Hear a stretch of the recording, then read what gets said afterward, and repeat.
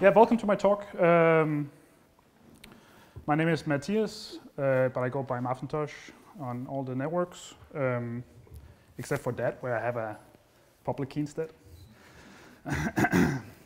I'm from Copenhagen, Denmark, which is just like a little bit to the north here, so if you're ever around, come say hi. Love to hang out. Just got too many wires here. That's fine. Try to stand here. Yeah, so if you don't know me, I like to go by, that protocol lead, which basically means kind of like what Paolo was saying. I do most of the technical stuff in that and try to have a lot of opinions about the protocol direction and influence that and make a lot of decisions about that. So I really enjoy doing that. I'm hoping everybody in here has heard of that before, or like most people, right? I see most people doing this. That's good.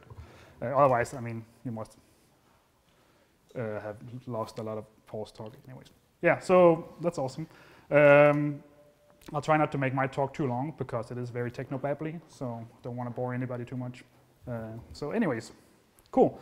I thought I would just do like a talk that's like basically the status of that from a technical point of view, because I'm technical, and also just like try to explain some of the technical components and where we're going and what we're working on, because that's basically the questions I get all the time. So it's nice to have a forum of like-minded people and try to explain some of that. So, when I was sitting down doing this, I was like, I'll make a drawing. This is the level of creativity we're going to see in my talk, by the way. And everybody can see this while I was sitting in the back before, the contrast was a little bit off, but I think that's okay. Cool, awesome. So basically, when I talk about that, from a technical point of view, we have like this box where it's like there's a dat CLI and like some dat.js modules, a bunch of dat modules, and a desktop app. And that's in this box that's like depending on these other things. There's like a box called other, which is things I don't really care about for these talks. Like depending on a ton of stuff. Somebody told me earlier that used to be the module on NPM that depended on those things. So that's pretty cool. I thought that was like good achievement. But other than that, it depends on these things called hyperdrive, which I'm going to talk about, which depends on something called hypercore. And then we have a thing over here that's called discovery, basically like network stuff and a bunch of stuff like that.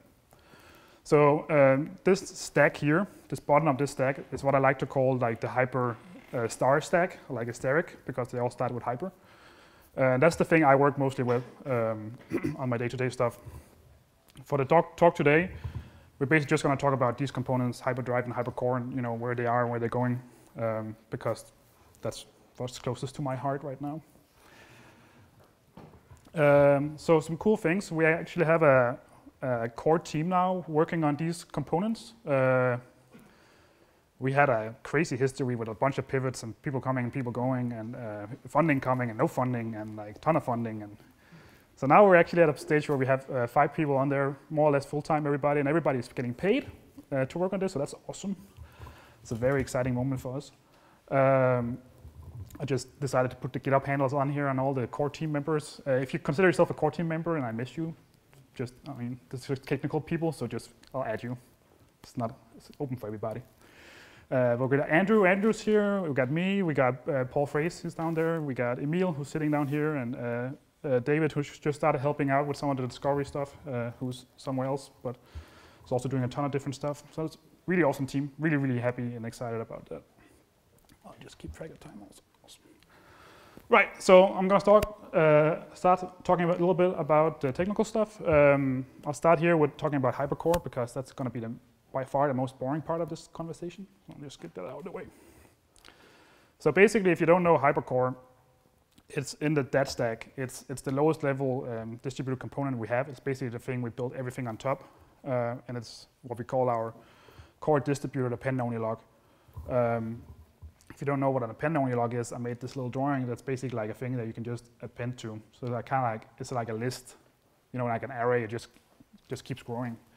So it's very easy to append to, and it's very easy to get items out of. That's it. That's what hypercore is to us. It's a distributed version of that, which basically means that if you have a hypercore, you can very easily send it to somebody else, and they can send it to somebody else, peer-to-peer, to peer. So that's basically that's the level of our stack. which you probably most people already know about in here. So some things we're working on in this stack that I'm very excited about is, first of all, something called HSM support, which is like hardware secure modules. So I don't know if you ever work with like cryptocurrencies and stuff like that, but a lot of them, instead of having all the keys for the things on your computers, you have these cool little things in your keychain you can put in your computer and you can click to sign, because then you don't have everything on your computer, which is pretty cool. We're working on support for that for hypercores, which means that when you append data to them and you want to sign it, you can actually have these external keys, like having first-class support for that. That's pretty awesome. Kind of a little bit related to some of the DST stuff we heard earlier. We spent a lot of time getting good noise support in the stack. So for like, when you talk to people, that you can do a noise-compliant handshake and encryption and exchange things. Emil has done a ton of work on that. It's in a really good shape. And then we're doing some tweaks to the wire protocol itself, where just some protocol updates that makes it a little bit more efficient and stable, so that when you talk to each other, it's just a little bit better, but not much. So that's like basically where we're going with this. Other than that, it's actually super stable, and it's been stable for a while now, and we're really happy with it, and it just works. If you don't think it works, come punch me in the break, or yell out. But that's my point of view. So that's cool. So that's what I meant by it's boring.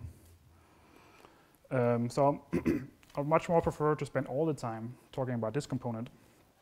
So hyperdrive, you probably heard Paul mention it a bunch of times. If you haven't heard about it before, it's basically our file system abstraction. So it's like, we have this append-only log, which is cool, but it's not very cool unless you have just a bunch of messages in line. In practice, you probably want to do something more interesting. So we build data structures on top of this. So hyperdrive is one of these data structures. Sorry. So basically, what we try to do in hyperdrive is implement POSIX, and I have a little asterisk there. I'll come back to later. Compliant file system. Basically, like everything you can do with a POSIX file system, we want to be able to do with a hyperdrive file system. And unlike a lot of other file sharing things, we're mostly just focused on real-time updates, which means that we're not super interested in just like adding a bunch of stuff, making a static archive and sharing that. There's much better tools for that. We're more interested in like having something that evolves over time and it's versioned and you can write to. So like think of like a recipe book where you add a recipe every week and stuff like that, or every minute or every second, if you have a lot of recipes. That's something hyperdrive is really good at, and it's basically built for. So again, if you don't know this yet, it's basically implemented by, it uses this 2 hypercore design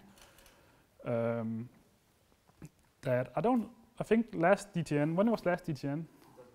15, yeah, we didn't have any of this in 15. I actually spoke there in 15. We started babbling in some of this. So this is all new from then, but back then that project still existed, but we were playing around with other stuff. Anyways, that was just a side note. Currently it uses like this 2 hypercore design, where you have one append-only log that we call a metadata hypercore, and then you have another append-only log that we call the content hypercore. And the difference between these two is that you have a metadata one, where you basically you just write down all the files you have in your file system. And in the content one, you write down, surprise, the content of the files. Like, so, if you have a gigabyte file, you don't want to write that in the metadata, you want to write it in the content. So it looks a little bit like this, where, the first entry of your append-only log is just like a header with a link to the content, like a link to another hypercore that has your content. And then you just write like, oh, the first file I wrote was footer.txt. It has a pointer to the content, 0. That means it starts at 0, and it has 10 blocks of content, and a bunch of other metadata, kind of like all the POSIX data. And then at the end of this, we have this opaque data structure. I here just wrote called a lookup tree index, which is basically some metadata. I'll get back to that in a second. And then when you write a new file, you just append to this. And when you delete a file, you write a deletion to this log also. So it's very simple, like a little notebook where you write down everything you do. In practice, it's actually a bunch more complicated than that, because that little lookup tree index is basically meant so that you can find a file you're looking for without having to look at all the data in a distributed context. Because, like, imagine you had a metadata with, a gazillion files. It would kind of suck to have to look at all the gazillion files to find one. And it also sucked if you had to download all of it first and then make an index and then find it really fast, because that's not really fast. That's actually just slower than looking at it once. So the idea is that we have this little embedded tree index that allows you to find the file you're looking for really fast by embedding some data that helps you. All secure and distributed without you having to trust anybody other than the original person. So that's all good. So right now we are on Hyperdrive 9. We're working really heavily on something called Hypercore 10, which is the next version. This is just node versions. They don't mean anything. They increment like every minute, but right now it's 10. Doesn't mean there's been 10 really cool things. It's probably been one cool thing, and then a bunch of but 10 is really cool. So I'm going to talk a little bit about what we're doing in 10 and all the problems we had with the previous one and so how we're fixing them in 10. So the main people working on this is basically Andrew, who's here, and me. But in practice, it's mostly Andrew because I'm just trying to coordinate it and help with the stuff. But Andrew is doing all the nitty-gritty, getting it to work and getting no credit for it, so he should get more credit. That's awesome. He's also paid to do it, so I don't know how much credit he should really get. So if you go to our GitHub issues, there's a lot of people writing problems about this, so I thought I'd put that out. So this is the problem we've had in previous versions. Just going to try to be very honest here and tell us what issues we had. I probably skipped a lot of issues. You want to yell at me, so you can also yell them out if you want. I'll tell you how we're fixing them. Basically, right now we've had this issue for a while, where if you have a hyperdrive or that and you write a ton of files into a folder, it kind of slows down and becomes slow to use. So that's kind of sucky because a lot of people get really excited about these kind of technologies and they're like, I'm gonna put all my photos forever into a folder, and then it kind of doesn't slow and they're get a bad experience. Obviously, bad thing. That's basically because when I wrote this originally, I was kind of YOLOing pretty hard, and the way that tree index worked is that it just embeds a list of all entries in a folder in every entry, so it does a linear scan every time. So if you're looking for foo, it'll just look at every entry in the folder and find foo. That's not really smart. I also dropped out of school, so maybe that's related. But then, it's pretty good, development management where you just do things and people yell at you and then you fix them, because then you're fixing the right things.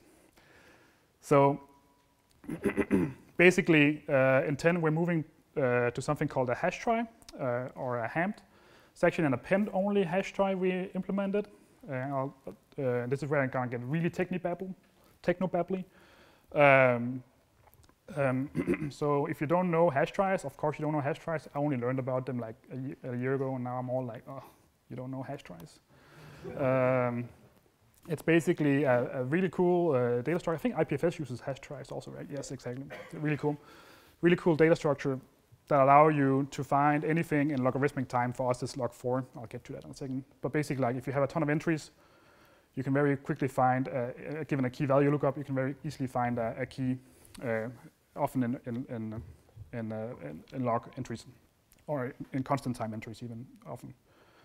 And it's actually also it's a pretty new data structure compared to B trees and stuff. It's super cool. So I got super excited when I first learned about this. So I was like, I'm just going to use DTN to teach people about hash tries while also saying that we're building them to look cool. So I'm going to try to explain a little bit, give you a crash code how it works. Maybe you can use it. So basically, the problem kind of boils down to this for us. We have some sort of file system thing.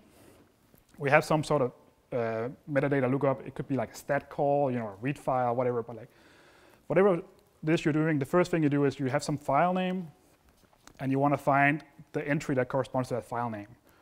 So going back to our metadata log before, obviously the easiest thing is just look at all of them until you find them. But that's slow, or do the linear scan we do today, which is also slow. So the constraint is we only have an append-only log, right? So basically, the only things we can do is append some data. Whenever we append some data, we get this opaque identifier that's called sequence number back. That is just like an increasing number, like where this data is stored. And then we can look up the data. And both of these are really fast, right? So don't have to worry about these being slow. These are really, really fast, both of them. But that's our alphabet. That's like the only thing we can work with. So we want to implement that key values thing on top. So that kind of boils down to, at some point, you want to do an append with an entry that has, a file name, and we want to write some index that makes this fast. So I hope everybody can see this. But basically, the trick is you create this trie path. And trie, I think it's pronounced trie or tree, but T-R-I-E, not E. So whoever named that should, not name that. I can't do any good insults in English. I can only do them in Danish, otherwise I'm going to sound like an asshole. So basically, the trick is, you create this trie path where you basically take all the parts of your file name, and you look at the slashes, and you just split it across slash. And then you run each of these parts through a hash function. And you want to use a hash function, or like an encoding, that uses a small alphabet. Like, a normal alphabet for a hash is a byte. So that's 256 characters. You want to use something way smaller. So for us, that's just based on trial and error. Pick your own poison. We use base 4. So like that's 0, 1, 2, 3 characters for each. So you take each of these parts and you hash them through some hash function. That's fast. It actually doesn't have to be secure as long as it's fast. Then you get some hash out in the base. So here, I just put some examples in. Then what you do is you take each of these parts and you just add them together, and that's like your path, your trie path to this entry. Then what you want to do, this is the trick, is like you want to basically just look at your metadata feed where you're appending, and then you want to go back from the latest one, and then you want to find every latest entry in the metadata that shares a prefix when you generate the trie for each key with the one you're appending. So imagine we want to insert number 42 here, and that's the path I had before. So that's like the trie path to that path. I just flipped it around. And you go and we scan through the log, and we go back and like at item number 39, there was this item, and we basically just compare these two. I don't know if you can see, but I marked them red now. So this is like the shared prefix between the two. And then the trick is we just remember that, write a little branch out here where we say, oh, at this point here there was a branch where instead of 1, the next one, there was 2, and there was 39 at branch 2. So again, we go through all of them, and we find every time they do. So for example, here, maybe there was another one before us. It was 35, where it branched in the beginning, right? So there's not going to be that many shared prefixes because it's hashes. So they, basically just produce a bunch of random noise. It's going to look like so. Hashes tend to be uniform, so that means they're not going to share much. That's basically that's like fancy math for not sharing much. And also like for every other prefix, every other entry that has the prefix 31 here, they would just be on the 35 if it's before 35. So we don't need to write all of them down. So a little observation here is that since our alphabet is we only have 3 characters, and we're not considering hash collisions or anything like that, but it's actually pretty easy to make work with hash collisions, but it just makes this a little bit more complicated.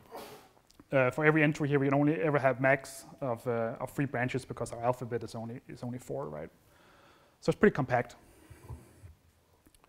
Then in that tree index, the only thing we need to write down is these branch pointers, because that's all the interesting information. I'll tell you a little bit in a second how it actually works when you look it up. So for that example before, the only thing we need to write down if we wanted to append our new item is 1135, because there was a branch of position 1, and the branch value was 1, and it pointed to 35. So it's just 3 numbers. And again, there's a branch at 4, 0, 1, 2, 3, 4, and it's branching to 2, and it's 39. So hopefully I got that right. Yeah, 4, 2, 39, right. So we just need to write these numbers down. Numbers are really easy to encode. Not going to take much space because we need to do this for every append. So it's really nice. And you can kind of see here, in the worst case, it's not going to be that much data we're going to write down. It's pretty compact, and since it's hashes, it's going to not share much. It's always really small, super fast, super efficient.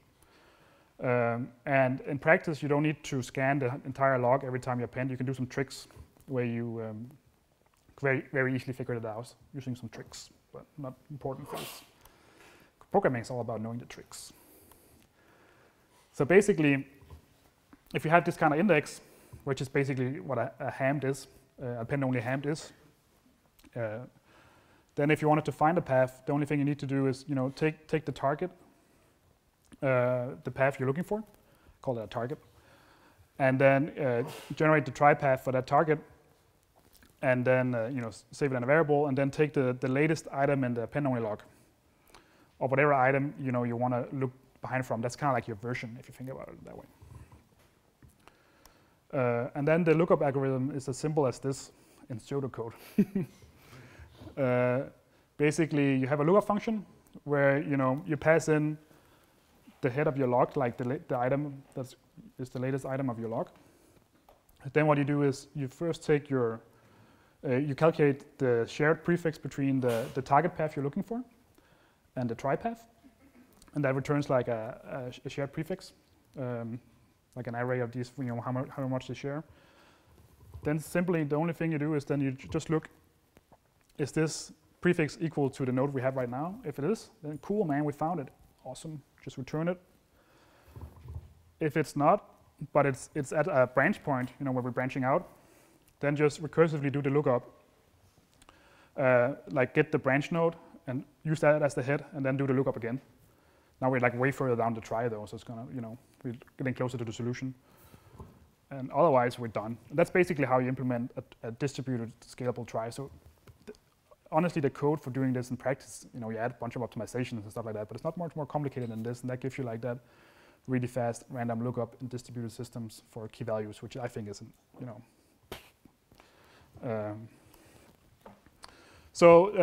like I said, going back to the original premise, this is landing in Hyperdrive 10. We have it fully working now. I'll show you in the end how you can try it out. Not in a demo, but I'll just give you some links. It's fully working. We basically implemented this last year in a project we called HyperDB, and then we took it out and put it into this. I'll get to that in a second. Super tested. Andrew wrote this amazing fusser, so we're testing all these fussing examples now, and it's so good. I think I had 5 tests before he came along, so that was pretty nice. And implemented and ready to go. So that's awesome. So it's almost ready to go.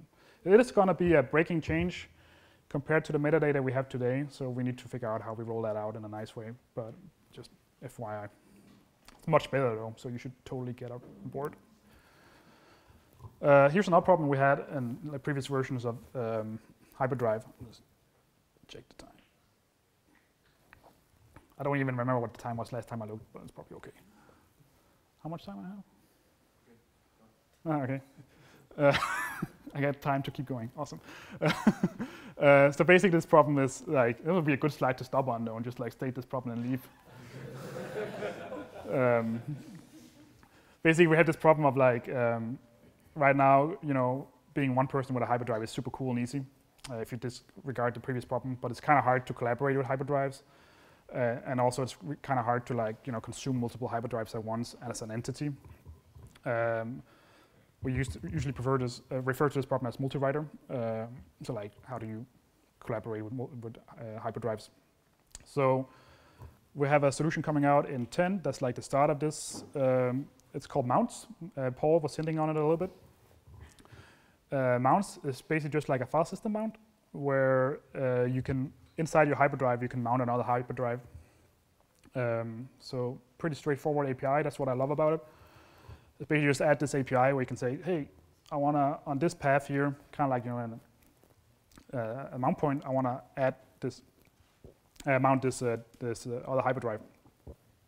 So like just take the hyperdrive, pretend it's there.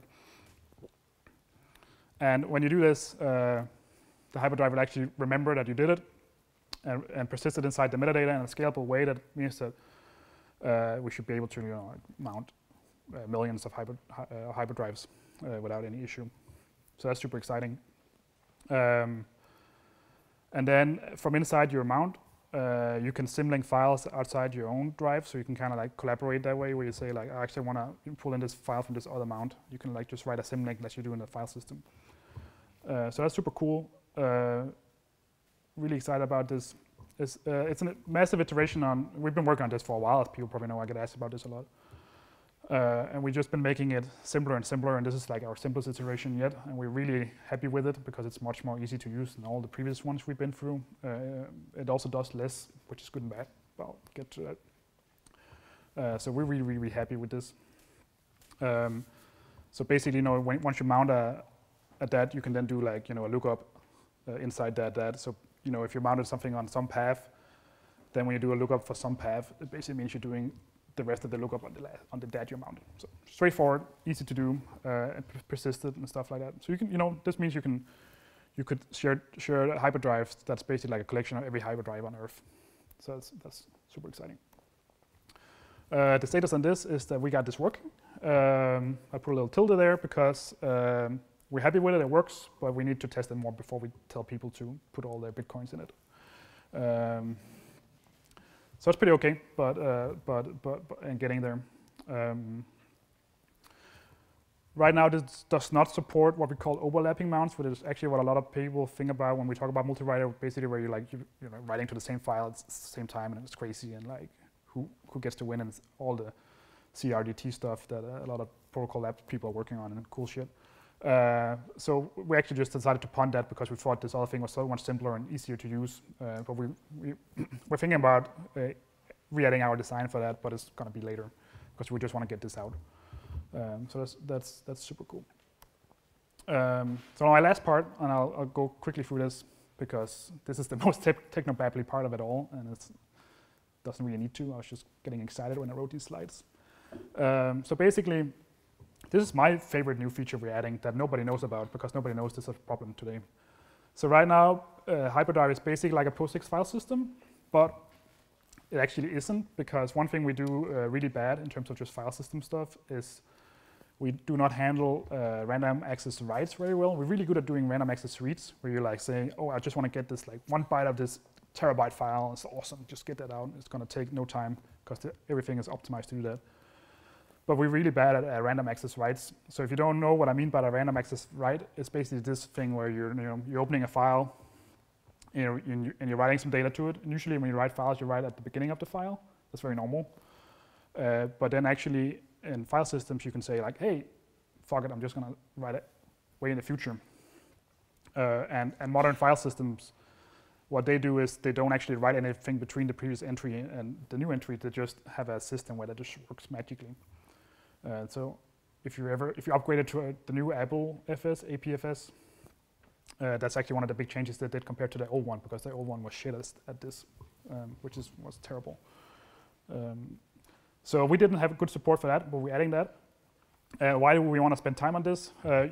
Because you actually don't really do this in practice. Random access writes is very exotic, but they're really important for completeness. So if you want to have something that actually pretends to be a real file system, you really need this. And it does mean that you can get, if you have good random access support, you can actually run apps like SQL on top of a virtual file system and MongoDB, or like any kind of app.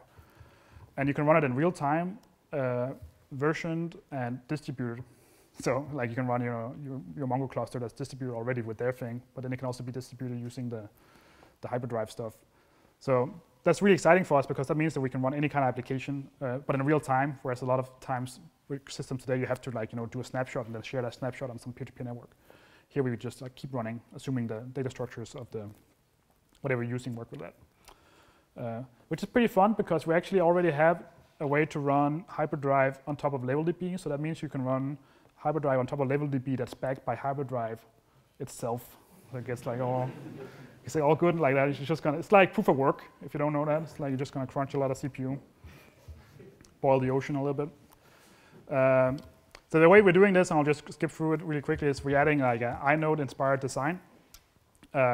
So today it works like this. We just have a pointer to some content and a length.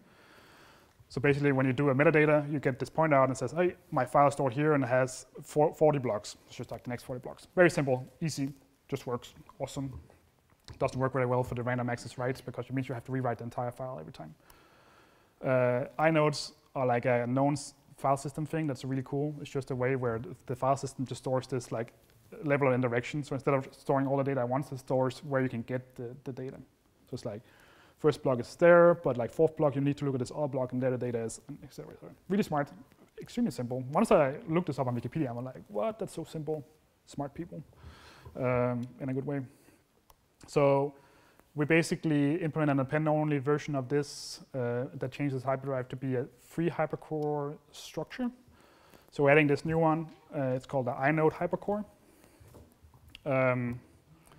And it basically just works by reusing that trie structure I just talked about.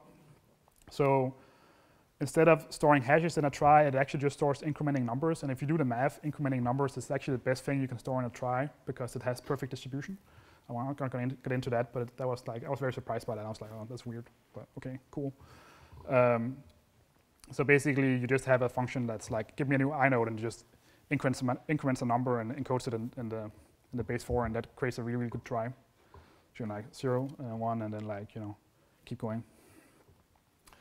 And then inside this inode, we store an interval tree of writes, which means that, you know, you just take the writes you've done, and then just compress that down to like, you know, intervals, like where did you start, where did you end, and combine them together. And then, so it kind of looks like this, like a bunch of writes. So it's a really easy way to do a bunch of writes. And if this index gets too big, you can split it, and you split it by simply just looking at my crazy pseudocode here. Like if it gets too big, you just remove it, and then you go a little bit deeper in the trie. Don't try to understand this. I was just like babbling. I'm not sure I understand. I'm not even sure it works. And you go a little bit deeper, and otherwise you just append to it, and it's clever and smart, and like has all our good properties, and you find it the same way. That's also not important. I don't know why I put that in there. Anyways, so you basically can find them by looking up this inode, and once you find it, you can go down this interval tree and you can find them real fast. You just gotta trust me on that. It's really good. So the status of this is we have a working version that's only in memory, because that's the cool thing about when you use append-only logs. You can like prototype anything using arrays, because it's just an array and an append-only logs. So we have a working version of this using arrays, but we need to check the design. And our plan is to release this after we got the other two things out. This is going to be super exciting. Then really quick, we're adding Fuse support. So we put a ton of work on getting Fuse to work with hyperdrive to make it an actual FS. Just a quick note on Fuse UX, it's terrible. Basically, we require users to go online and download like OSXU for something, and it's like not a good idea. So we spent a ton of time getting that to work in this GitHub org called Fuse Friends, where we basically make Fuse npm installable as a dependency. So that's super exciting. Not going to dwell into that because I'm a little bit over time. So you can follow the development of V10. We have this crazy PR, because that was the best way we could figure out how to do it, where we just basically, because we didn't want to mess up the stable documentation for hyperdrive. So that's still on the main side. But if you go to this PR 233, you can follow along, and it's almost always in a working state. We do push to a pre-release tag also that's documented in there, and that's you can try and install it and play around with it and give us feedback. It's actually a good time to get involved now because it's getting really close. And that's all I have. Thank you so much.